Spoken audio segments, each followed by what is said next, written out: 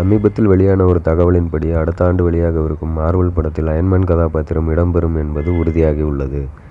Avengers எண்டுகேம் படத்தில் Iron Man கதாபாத்திரத்தின் உயிரிழப்பிற்கு பிறகு அவர் மீண்டும் திரைப்படங்களில் தோன்றப்போவதில்லை அப்படின்னு நம்பிட்டு இருந்த ரசிகர்களுக்கு ஒரு சர்ப்ரைஸை கொடுத்துருக்கு மார்வல் நிறுவனம். மார்வல் சினிமாட்டிக் யூனிவர்ஸில் பிளாக்விடோ அப்படின்ற சூப்பர் ஹீரோயின் கதாபாத்திரத்தை நடிகை ஸ்கார்லட் ஜான்சன் ஏற்று நடிச்சுக்கிட்டு இருக்காங்க. அவெஞ்சர் சூப்பர் ஹீரோ அணி உருவான தொடக்க புள்ளியிலிருந்து அதன் உறுப்பினராக இருந்த பிளாக்விடோ கதாபாத்திரம் இந்த ஆண்டு வெளியான எண்டுகேம் படத்தில் இறந்துவிட்டது.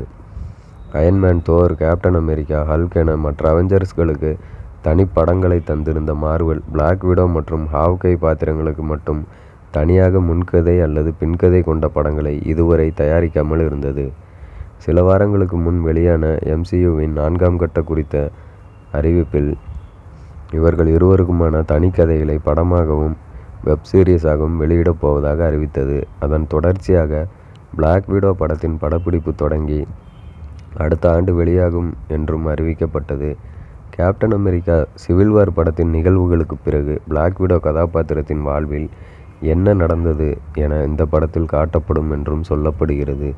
மேலும் அந்த காலகட்டத்தில் பிளாக்விடோவுக்கும் டோனி ஸ்டார்க்குக்கும் இடையே இருந்த மோதல்களும் இந்த கதையில் சொல்லப்படுமாம். அதனால் இந்த படத்தில் டோனி ஸ்டார்க் கதாபாத்திரம் இடம்பெறும் என்றும் ராபர்ட் டவுனி ஜூனியர் அந்த கதாபாத்திரத்தில் நடிப்பார் என்றும் சொல்லப்படுகிறது. பிளாக்விடோ மற்றும் அயன்மேன் என 2 கதாபாத்திரங்களுமே எண்டுகேம் படத்தில் இறந்து விட்டதால் இப்போது இந்த படத்துக்கான எதிர்பார்ப்பு அதிகரித்துள்ளது. இந்த வீடியோ உங்களுக்கு பிடிச்சிருந்தா லைக் பண்ணுங்கள், கமெண்ட் பண்ணுங்கள், ஷேர் பண்ணுங்கள்.